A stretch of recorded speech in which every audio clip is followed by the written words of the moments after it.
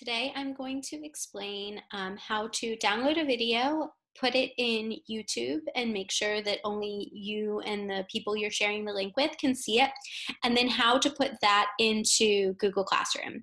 So this is the video, one of the Move videos, and I click here and just direct download, and so I'm downloading that video.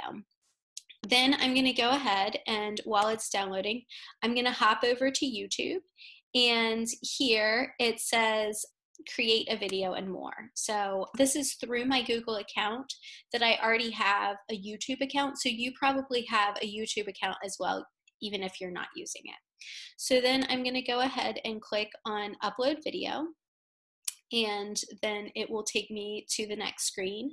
And in the next screen, it'll say drag and drop a file that you want to upload. So I will select this, I will upload it, and then once it is uploaded, it'll start to ask me questions. So I'm going to title it the video that I want to do, and then if you'd like to do a description, you can. When you scroll down here, make sure you click on yes, it's made for kids, so that your students aren't blocked from seeing it.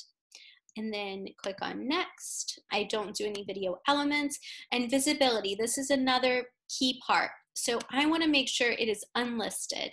If I click public, then I'm sharing it with anyone that wants to search in YouTube. If you can see it's unlisted, is anyone with a video link can see my video, but no one can actually search for it.